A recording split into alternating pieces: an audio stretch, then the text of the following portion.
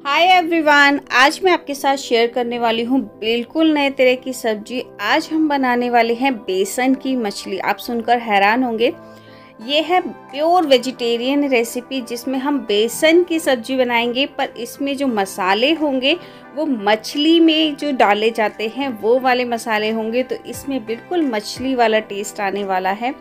बिल्कुल different recipe है, एक बार ट्राई करें, आपको बहुत ज़्यादा पसंद आएगी। तो आइए देख लेते हैं इसे कैसे बनाते हैं। हाय फ्रेंड्स, मैं गीता वर्मा गीताकिन्नु रेसिपीज में एक बार फिर से आपका स्वागत करती हूँ। और आज मैं फिर से एक बहुत ज़्यादा इंटरेस्टिंग वीडियो लाई हूँ। उम्मीद करती हूँ आपको ये वीडियो पसंद आएगी।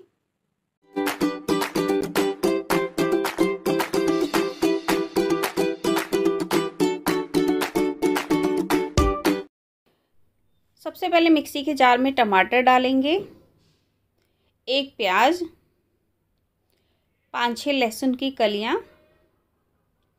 1 टीस्पून सरसों के दाने, 1 टीस्पून धनिया पाउडर, नमक टेस्ट के अकॉर्डिंग, हाफ टी स्पून गरम मसाला, 1/4 टीस्पून हल्दी और हाफ टी स्पून मैं यहाँ पे लाल मिर्च ऐड कर रही हूँ। आप अपने टेस्ट के अकॉर्डिंग मसाले कम ज़्यादा कर सकते हैं। थोड़ा सा पानी डालेंगे और मसालों को पीस लेंगे बिल्कुल बारीक।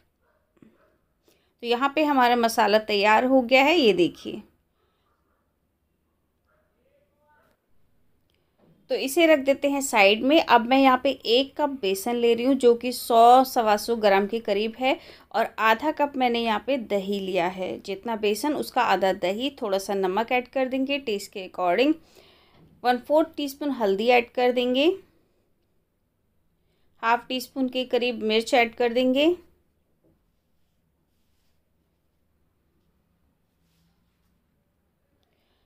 थोड़ा थोड़ा पानी ऐड करेंगे। यहाँ पे हमने 1 कप बेसन लिया था, तो यहाँ पे हम 2 कप पानी ऐड करेंगे। जितना बेसन था उसका डबल पानी आपको ऐड करना है। पहले थोड़ा सा पानी ऐड करें, नहीं तो इसमें लम्स पड़ जाते हैं, और फिर बाद में सारा पानी ऐड कर दें। तो यहाँ पे मैं थोड़ा थोड़ा करके पानी ऐड कर रही हूँ, और टोटल मैं यहाँ पे 2 कप पानी ऐड करूँगी। तो इस तरह का पतला घोल हमारा तैयार हो जाएगा। इसे हम साइड में रख देते हैं। अब हम एक थाली लेंगे और इसमें थोड़ा सा तेल डाल के इसे ग्रीस कर लेंगे, साइड में रख देंगे। अब मैंने एक नॉनस्टिक पैन रखा है, इसमें मैं ये सारा घोल डाल दूंगी। अगर आपके पास नॉनस्टिक पैन नहीं है तो इसमें 1 चम्मच तेल को आप अच्छे से गर्म कर लीजिए। उसके बाद इस घोल को डालिए, जिससे ये जो घोल है चिपकेगा नहीं, और आप इसे लगातार चलाते रहिए क्योंकि बहुत जल्दी गाढ़ा होना शुरू हो जाएगा।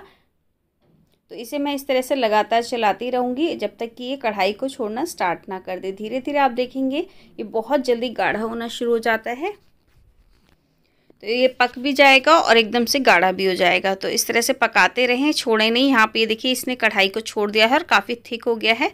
अब इसे हम ट्रांसफ़र कर लेंगे थाली में जिसे हमने ग्रीस करके रखा था।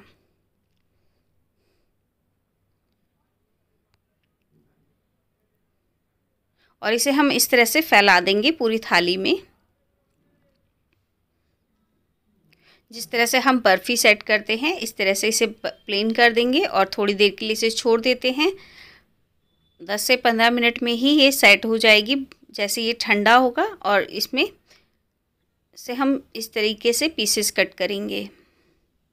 जिस तरह से बर्फ़ी काटते हैं उस तरीके से ये देखिए कितने बढ़िया पीसेस हमारे तैयार हुए हैं। तो इस तरह से हम सारे निकाल लेंगे। ये देखिए मैंने सारे निकाल लिए हैं। अब इन्हें हमें फ्राई करना है। तो यहाँ पे मैंने फिर से पैन रखा है और उसमें 2 टेबलस्पून तेल डाल देंगे और इसे गर्म होने देंगे। यहाँ पे देखिए कितना स्पंजी ये इस तरीके से बिल्कुल सॉफ्ट हमारे ये बर्फ़ी के पीसेस तैयार हुए हैं और बहुत ही टेस्टी लगते हैं खाने में। आप इन्हें इस तरह से फ्राई करके भी खा सकते हैं, तब भी ये बहुत टेस्टी लगते हैं। तो इसे हमें दोनों साइड से गोल्डन ब्राउन होने तक फ्राई करना है। जैसे इसका हल्का सा कलर गोल्डन ब्राउन हो जाए, बस उतना ही करना है, बहुत ज़्यादा नहीं करना है। तो पलट पलट कर हम इसे फ्राई कर लेंगे। तो चेक कर लेते हैं। ये देखिए दूसरी साइड से भी हल्का सा गोल्डन ब्राउन हो गया, बहुत ज़्यादा नहीं करना है। तो अब इसे हम निकाल लेते हैं।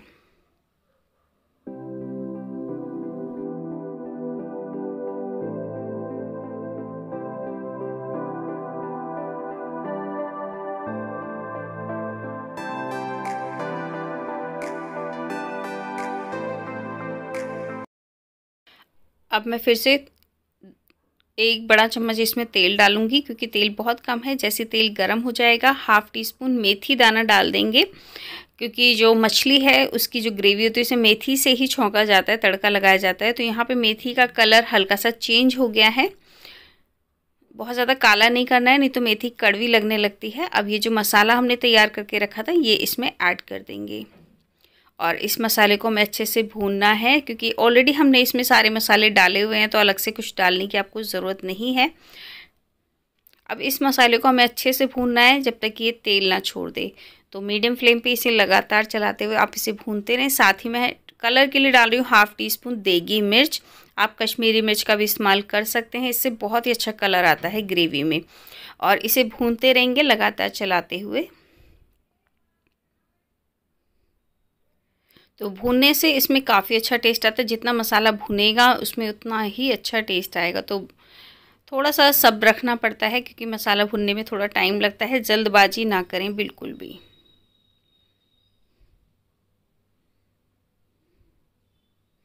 तो यहाँ पे देख सकते हैं आप मसाले ने तेल छोड़ना स्टार्ट कर दिया है। अभी इसे मैं थोड़ा सा और भूनूंगी। तो जितना आप अच्छे से मसाले को भूनेंगे उतना अच्छा टेस्ट आएगा।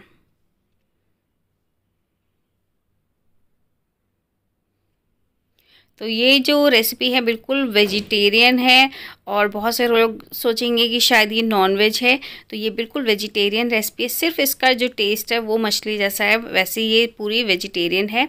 और यहाँ पे अब मैं ये जितने भी फ्राई किए हुए हमारे बर्फ़ी के पीसेस थे वो मैं इसमें ऐड कर दूँगी, और अच्छे से मसालों के साथ कोट कर दूँगी। तो बहुत ज़्यादा चलाएं नहीं तो ये पीसेस टूट सकते हैं, बहुत सॉफ्ट हैं। तो अब इसमें मैं पानी ऐड करने वाली हूँ। जितनी आपको ग्रेवी चाहिए उसके हिसाब से आप पानी ऐड कर सकते हैं। मैंने यहाँ पे ये 1 गिलास पानी ऐड किया, जो कि 1 कप के बराबर है। आप अगर पतली ग्रेवी रखना चाहते हैं तो पानी ज़्यादा ऐड कर सकते हैं। और लास्ट में मैं इसमें 1 चम्मच आमचूर पाउडर ऐड कर दूँगी, इससे इस सब्ज़ी का टेस्ट और ज़्यादा बढ़ जाता है, बहुत ही टेस्टी लगती है। तो अब अच्छे से मिक्स कर देते हैं।